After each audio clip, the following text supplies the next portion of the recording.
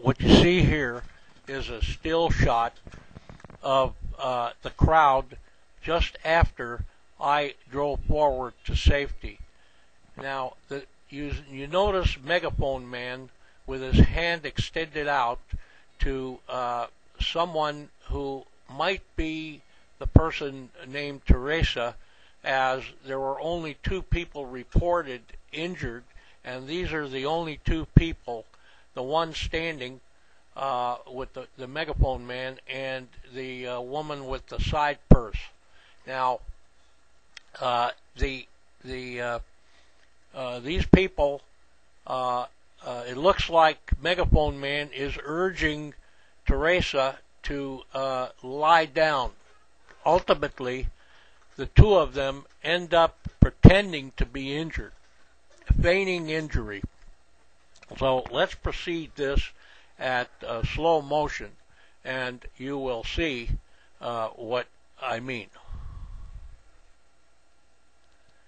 The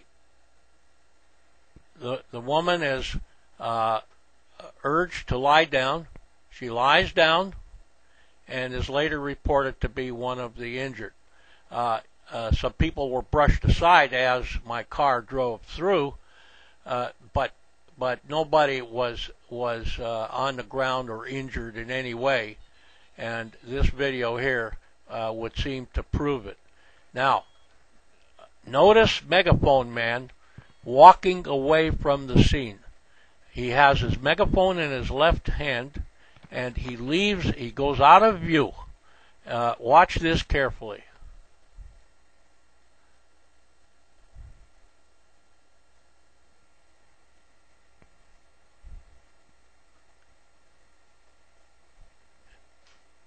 You see him returning to the scene,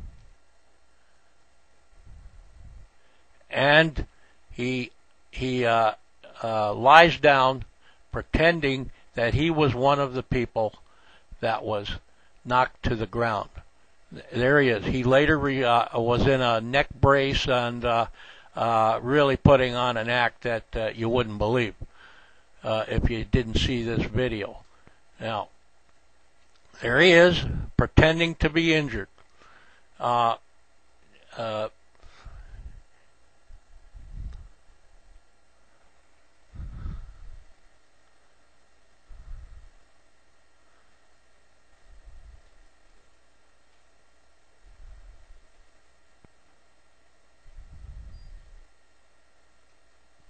There you see the 2 of them making nice doing a nice acting job for the for the witnesses, unaware that they're being videotaped.